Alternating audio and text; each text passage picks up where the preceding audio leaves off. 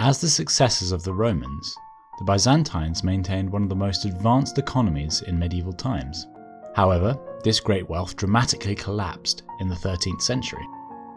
From the first partition of the Roman Empire in 284 AD, the Eastern or Byzantine Empire, as it came to be known, was an economic powerhouse. With an advanced state tax system and trade links reaching across Eurasia, the Byzantine economy maintained an important position into medieval times, projecting an image of great wealth and prestige. However, the 1204 Fourth Crusade proved to be a catastrophe, plunging Byzantium into an economic decline from which it never recovered. Upon the eve of the Ottoman conquest of Constantinople in 1453, the once great Byzantine Empire was effectively destitute, a pitiable shell of its former glory. Byzantine agriculture. The power of the Byzantine Empire's early economy was largely predicated upon the land. Anatolia, the Levant, and Egypt were well-developed agricultural regions which yielded huge amounts of tax revenues for the state. Some estimate that Egypt alone may have contributed up to 30% of the annual tax take. The climate across the empire was excellent for various types of farming activity. In coastal areas, cereal crops, vines, and olives were produced in vast quantities, whereas interior areas were mainly given over to raising livestock of various kinds. Fruits and vegetables were also widely produced, including in urban centres. There were large sections of Constantinople given over to gardening. Agricultural production was based around the village. Villages were occupied by a variety of inhabitants, many of them landholding farmers, who owned their land and therefore paid taxes directly to the state. Gradually, this system was replaced by a network of large estates worked by a mixture of slaves, wage labourers, and tenant farmers. From the 10th century, the concentration of land in the hands of fewer and fewer powerful noble families accelerated, and successive emperors passed a series of land laws, attempting to prevent the alienation of land from small landholding farmers. Despite this legislation, by the High Middle Ages, the rural landscape of Byzantium had changed completely. The patchwork of small villages that had previously made up the agricultural economy had been almost entirely replaced by large estates. These powerful landowning families, particularly concentrated in Anatolia, represented a political threat to the imperial crown in Constantinople, as they were essentially self-sufficient, with their own tenants and retinues. For example, Bardas Skleros, Byzantine general and a member of the Skleroi family who held vast estates in the east, led a revolt against the Emperor Basil II that lasted from 976 to 979. Taxation in the Byzantine Empire. Thanks to its Roman history, Byzantium possessed an advanced bureaucracy and tax collection system that had been introduced by the Emperor Diocletian, based around capita, heads, and eugera, land. Constantine, emperor and founder of Constantinople, had sought to combat inflation by minting a large amount of high-quality, high-carat gold pieces. It was this currency, known as nomisma or solidus, that formed the monetary basis of the Byzantine economy, and stayed fairly stable until the 11th century. Later emperors instituted further fiscal reforms, and the period up until the 7th century was a time of considerable growth. Anastasius I introduced a bronze coinage and abolished the chrysagiron, an imperial tax on merchants. He also removed tax collecting powers from the hands of local dignitaries, and instead gave them to state-appointed officials, whilst also formalising military payrolls, thereby reducing corruption and increasing the state treasury. This great wealth allowed subsequent emperors such as Justinian I to expand the empire through conquest. The most important of Byzantine taxes was the land tax, which was calculated based on the value of the land that each person owned. The division used was a modius, roughly equivalent to a quarter of an acre. High-quality land was valued at 1 gold coin, second-rate land was worth half a gold coin, and pasture 1/3, while vineyards were valued much higher than other lands. Peasants also paid a personal tax, which later on became a household tax, known as the kapnikos. Trade. Aside from agriculture, trade was an important element of the Byzantine economy. Constantinople was positioned along both the east-west and the north-south trade routes, and the Byzantines took advantage of this by taxing imports and exports at a 10% rate, Grain was a key import, particularly after the Arab conquests of Egypt and the Levant meant the empire lost its primary sources of grain.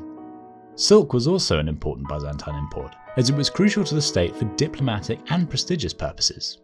However, after silkworms were smuggled into the empire from China, the Byzantines developed their own silk industry and no longer had to rely on foreign supplies. Various other commodities were also traded, both internally within the empire and internationally beyond its borders. Oil, wine, salt, fish, meat, and other foods were all traded, as were materials such as timber and wax. Manufactured items such as ceramics, linens, and cloth were also exchanged, as well as luxuries such as spices, silks, and perfumes. Trade was also important to Byzantine diplomacy. Through maintaining trade relations, the Byzantines could bring various peoples and nations into their sphere of influence and potentially use them in regional alliances. Bulgarian and Rus merchants bought wax, honey, furs, and linen, while hides and wax were produced by the Pechenegs, a nomadic people who lived north of the Black Sea in the 10th century. Spices and manufactured goods entered the empire from the east, usually in trade caravans that passed through the cities of Anatolia. Venice was also a trading partner, and by 992 the Venetian naval power was considerable enough to warrant Venetian merchants being granted a reduction in customs duties in Constantinople itself. Bureaucracy and organisation. The state held a monopoly on coinage and intervened in the economy in various ways. It controlled interest rates and carefully orchestrated economic activity in Constantinople, setting stringent regulations for the city's guilds to follow, which can be seen in the 10th century text, the Book of the Epoch. The state also intervened to ensure that the capital was provisioned with grain and to drive down the cost of bread. Riots could occur that threatened the emperor's reign if food was not cheap and readily available in Constantinople. Despite the upheaval of the early medieval period, the Byzantine Empire still maintained a wide-reaching bureaucracy and powerful state mechanisms, which allowed it to have standing armies and effective tax collection. As it was so large, the state also created a huge amount of economic demand, meaning market forces had little effect on the Byzantine economy. Soldiers and bureaucrats were paid in gold coin, which they used to purchase goods, ensuring coinage was effectively recycled through the economy, and ended up back in the hands of the state through taxation of the peasantry and rural elite. The early Byzantine economy to the 7th century crisis. The Eastern Roman Empire suffered far less than the western half of the empire during the 4th and 5th centuries, when the Western Empire was subjected to repeated barbarian raids, and eventually collapsed altogether in 476 AD. Figures actually suggest that urban centres in the east grew in this time, and that imperial revenues remained consistently high, allowing Justinian I to embark upon wars of expansion, as well as imperial building projects, such as the Great Cathedral of Hagia Sophia in Constantinople. The 6th and 7th centuries were disastrous for the Byzantine economy. The Great Plague of 541 to 542 ravaged the empire and may have reduced the population by up to 30%. Subsequent reoccurrences of the pestilence were common and lasted well into the 8th century. A costly war with Persia also drained the state coffers during the 6th century. Annual revenue, which stood at around 11 million solidi in 540, dropped to just 6 million in 555. Furthermore, the empire lost a great deal of land to foreign conquests. Arab invaders captured the Levant, Egypt, and North Africa as part of the first Muslim conquests. The Lombards moved into Italy. The Balkans were taken by Slavic peoples. The losses of the eastern provinces were the greatest blow, as they may have accounted for as much as 75% of the Byzantine economy. Population loss was also enormous. Over a 40-year period, the population of the empire may have shrunk by as much as 6.5 million, from 17 million in the year 600 AD to 10.5 million in the year 641. Revenues also dropped drastically to just 2 million numismata in 668. Renewal: Byzantium as a medieval economic powerhouse. The failed siege of Constantinople by the Muslim Umayyad Caliphate in 717 to 718 marked something of a turning point for Byzantine fortunes, and emperors such as Constantine V were able to secure the borders of Byzantium and pave the way for an economic recovery. Although international commerce had declined dramatically from the 7th century, it slowly recovered during the following centuries thanks to increased political and military stability, until in 850 AD, trade accounted for 400,000 of the total 2.9 million numismata state revenue. Successive emperors were able to accumulate increasingly larger reserves in the state treasury. These totaled 4.3 million numismata during the reign of Basil I, from 867 until 886. From the 10th century until the 12th century, Byzantium enjoyed considerable economic prosperity, with annual revenues in 1025 standing at 5.9 million numismata, and a treasury reserve of 14.4 million. This wealth allowed the Byzantine Empire and its emperors to project an image of their power abroad, increasing their own prestige. Visitors to Constantinople, such as the Italian diplomat Liutprand of Cremona, were impressed by the luxurious imperial palaces and incredible riches that they witnessed in the city. However, this economic success was not to last. 13th century disasters and the end of Byzantium. Several factors contributed to the terminal decline of the Byzantine economy, the greatest among which was undoubtedly the Fourth Crusade. Beginning in 1202, the Crusaders had originally intended to attack Jerusalem via Egypt, but ended up encountering financial issues that led to them attacking the Christian city of Zara on the Adriatic.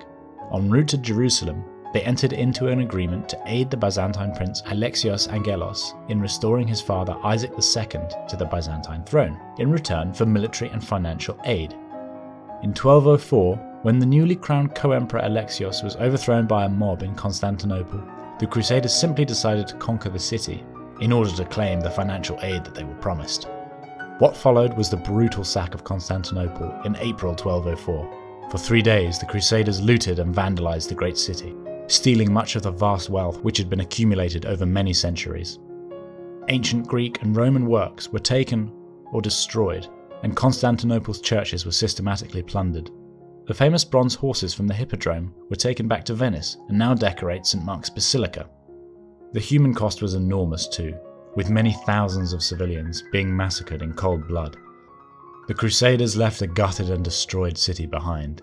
It is estimated that Constantinople was looted of some 3.6 million hyperpyra, the currency that had replaced the numismata.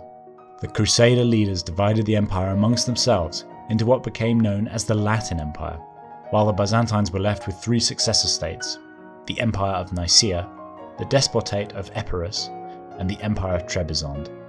The Nicaean Empire lost a great deal of territory in southern Anatolia to the Sultanate of Rum, and by the time it recaptured Constantinople from the Latins in 1261 and re-established the Byzantine Empire, it was ravaged by warfare. Subsequent emperors attempted to expand the empire and restore some of its former glory, but were hampered by a shattered economy. Reliance on harsh taxation angered the peasantry, and the use of mercenary troops proved to be unreliable and ineffective. From the mid-14th century until the fall of Constantinople in 1453, the empire slowly lost territory to Serbian and Ottoman aggressors. It is estimated that in 1321, the annual state revenue stood at just 1 million hyperpyra. By the time of the siege of Constantinople in 1453, the once great Byzantine Empire effectively consisted only of territory on the European side of the Bosphorus surrounding Constantinople. The city itself was hugely underpopulated and in a state of extreme disrepair. It could only muster some 7,000 soldiers to defend itself, 2,000 of whom were foreign, primarily Italians. Constantinople, and the Byzantine Empire with it, fell on the 29th of May, 1453, after a 2-month siege. The last emperor, Constantine XI Palaiologos, was seen throwing himself and his retinue into the fiercest hand-to-hand combat following the fall of the walls.